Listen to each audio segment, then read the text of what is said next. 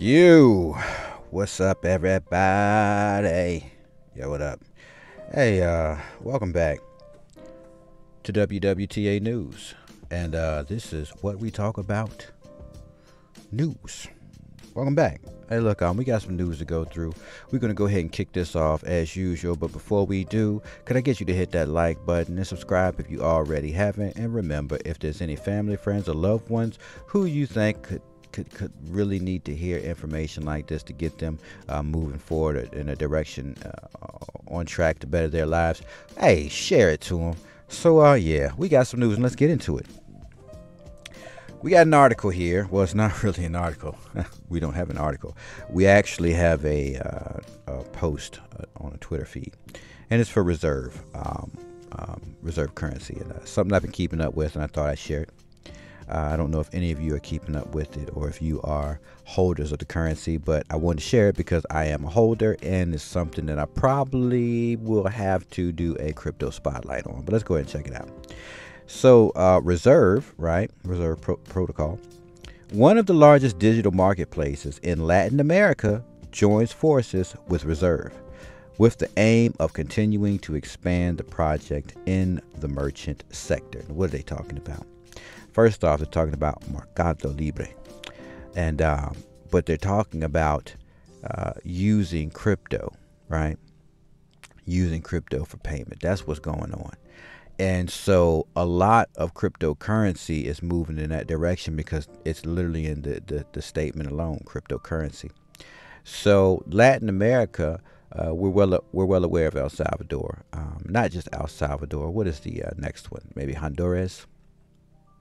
Um, what's the other one? It's not just Honduras. Another one out there. Panama, and more. Excellent, right? They're coming into the crypto space, and we're going to see the legalization of Bitcoin as well as cryptocurrencies as a whole become legal tender. And that's all we really need to happen because it pretty much puts an end to that treasury note that we're so accustomed to here in the United States. So interesting that little tweet was, and I thought I should share it with you all, especially if you're involved in the reserve protocol currency. We've got something here. It says Binance blocks crypto accounts of relatives tied to the Russian government. That's interesting, right? Because Binance is operating as an exchange, and so as an exchange doing business directly, with other countries and so on and so forth, dealing with, UCC and all their rules and regulations, they actually have to comply, right? In order to continue to operate and conduct business. Is that what's happening? Makes you wonder, is that what's happening? But let's check this article out. The Binance cryptocurrency exchange is adopting more measures to prevent the Russian government from mitigating the impact of sanctions through the use of crypto. Binance has shut down several accounts tied to relatives of senior Kremlin officials over the past 2 months since Russia began military action in Ukraine. According to the report, the affected persons included Elizaveta Peskova, the daughter of Russian President Vladimir Putin's spokesman, Dmitry Peskov, and Polina Kovaleva, the stepdaughter of Foreign Minister Sergei Lavrov. Binance said it had also blocked Kirill Malofeyev, the son of Konstantin Malofeyev, a Russian oligarch who was previously charged with violating sanctions from the United States. Interesting, right? This is all interesting because it's letting you know that right now, dealing with an exchange, you still fall under sanctions from other countries, right? They can still come together and block you, right? As dealing with an exchange. So that kind of puts a halt to you turning your money into other currencies that way, going through exchanges. So it's very interesting because they also want to have regulation on exchanges. So just something to think about, stuff going on out in the world. We've got an article here that says First Mover Asia, Singapore's disaster for retail crypto is spooking in institutional money. What do you mean? Three Arrows Capital's decision last week to move its headquarters to Dubai reflects growing concerns about Singapore's increasing regulatory scrutiny of crypto. Bitcoin returns to where it started over the weekend. This weekend. Yeah. So, you know, I don't really know what's going on with the retail market right now. It's a little strange. I'm sure all of you have been watching over the past weekend, this past weekend. You've been watching these numbers just drop. Like, they just been dropping. And it's not just this weekend. It's been going on for maybe a week, 2 weeks, consecutive drops in the value of these currencies. So I'm not sure what's going on. Maybe we'll do some digging around and see. But here, they're telling us that there was a disaster for retail, right? And it's coming from Three Arrows Capital decision last week. Okay, I don't think that, like, is that really turning the whole market across the face of what we know as the Earth? Kind of strange. All right, we got one here. It says after 8 years, Wikipedia stops accepting Bitcoin and Ethereum donations. What are they doing? Right, 8 years they've been accepting these donations, and now they're stopping, huh? We got another article that says Wikipedia stopped accepting crypto donations on environmental other grounds. What? The announcement follows a vote by the Wikimedia community in which 71.2% voted in favor of proposal to stop accepting cryptocurrency because of environmental or other grounds. Bitcoin is now running with the Lightning Network. Ethereum isn't that crazy, so I would only wonder what's truly going on behind closed doors with that, because that doesn't really make any sense now, does it? All right, we got an article here that says NFT subscriptions are better paywalls. Turning subscriptions into a bearer asset is better for everyone, says our media columnist. The article is part of CoinDesk Payment Week. Let's hear what they got to say. What's CoinDesk got to speak on about this right here, right? So it says subscriptions are the future of media, right? From Netflix, all-you-can-eat streaming, to the New York Times company's 10 million subscribers, putting up a paywall and charging people looks like the way to go. Now, let me say this. Yes. Oh, my God. When you want to look at something from the New York Times, they charging you. There's a paywall there. You can't view these news articles without paying. I get that. But, maybe they should use blockchain. And then to read the article, you could pay maybe, I don't know, 1 Doge coin or something, or maybe 25 cents of a stable coin. You know what I'm saying? Something, which would be like 0.0 or 0.25, you know what I'm saying, of a stable coin. Something like that, to where it's fair for you to get the article that you want to read, and then you can get an access via NFT that article. You know what I'm saying? Like, you can buy a copy of that article and you can keep it for all eternity if you want to. You can buy that article. So, I mean, there you go with ideas, right? Hey, look, y'all think about that. That's a good idea. But here we go. Like, I get subscriptions to watch entertainment, right? Well, it media, right? So it's media. So I guess when we talk about news articles, technically, you could say the same. So maybe we, a subscription. I don't know. I don't. My hands are up in the air on that one. But let's continue, because that's just a tricky one right there. All right. So the author, Cory Doctorow, calls the Times cancellation page an example of late-stage capitalism's inevitable creation of paperwork tsunamis. You can get in easily, but there's an infinitude of hurdles to get out. So do blockchains fix this? I think they could, if you turned articles and stuff into non-fungible tokens, which could then be bought and then put into your personal wallet. And then when you're done with it, you can either sell the article. Look at that. You can put the article up for sale and let somebody else buy it. You see what I'm saying? And then, somebody could always buy whether they buy it for 10 cents, 15 cents, 5 cents, doesn't matter. Make it a non-fungible token and sell it. All right, great idea. Let's move along. Blockchains are good at putting power in the hands of end users. That's because of cryptocurrency token is a bearer asset. It can be exchanged and retain its value without the need for a third party. Examples are gold, cash, or the bearer bonds in Die Hard, right? Okay, so what are you really saying here? Listen, in regards to NFTs as being subscription based, that's a smart idea. That's a smart idea. It makes sense. Yes, there are paywalls behind a lot of different things that we use. Like, say for instance, you want to watch a TV show on Netflix. Okay, well, what's the charge for me to watch the show? Okay, you know what I'm saying? I just want to watch this episode, and so one capitalist in capitalism, it promotes greed and growing, especially value. If you're the one holding the content, you can charge what you want. You know what I'm saying? I get that, and so then that puts everything in an ugly situation. But if I want to watch, let's say, a TV show, an episode of a TV show, why can't I pay you one Dogecoin to watch that episode? You know what I'm saying? And then I have that episode, I don't know, for 24 hours. So it gives me 24 hours to watch that episode. And then after the 24 hours, that non-fungible token just poof, disappears. Right? I had 24 hours to watch it. I might have paid one Dogecoin, two Dogecoins. You know what I'm saying? Now, I know something like that exists and you pay real money for it. Well, you pay real money. Do you really pay real money, or are you just paying treasury notes? Book information.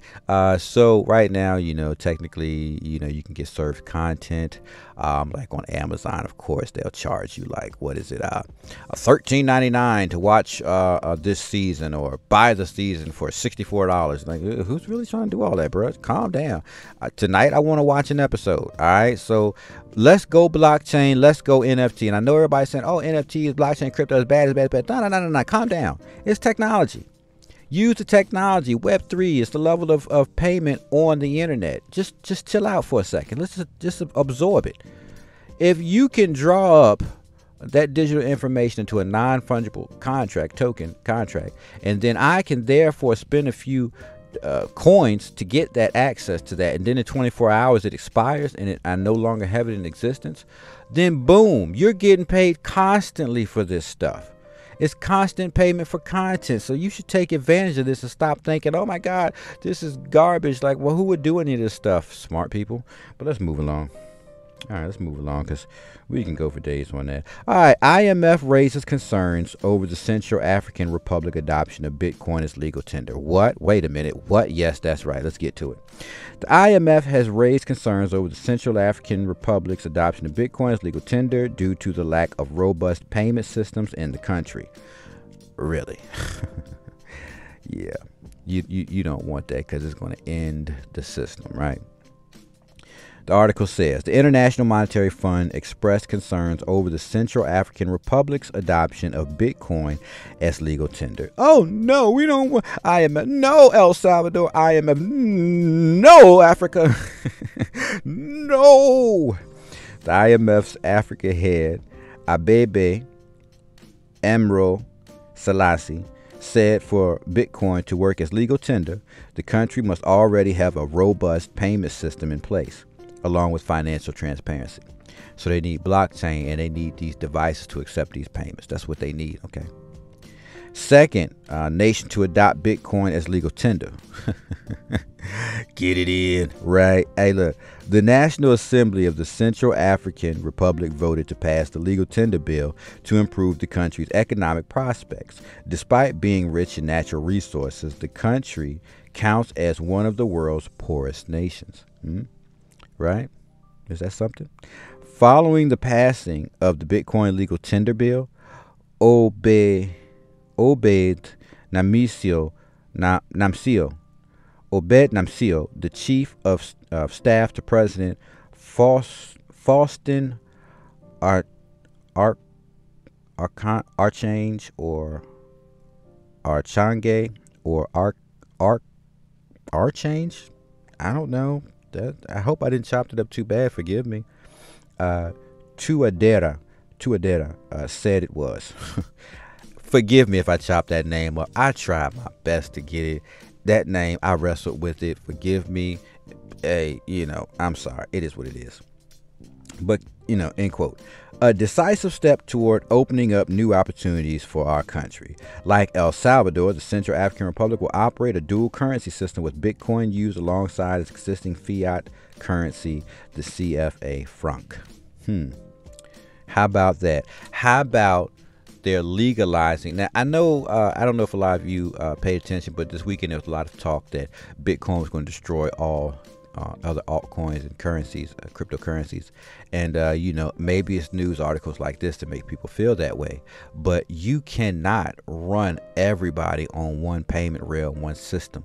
That won't work. You're going to corrupt this system. It's going to slow up and shut down. Look at how Ethereum was operating. It took levels to be created from different fork offs or break offs of those rails to make different currencies move. So don't get too excited. The other altcoins are going to be here and they got things to do.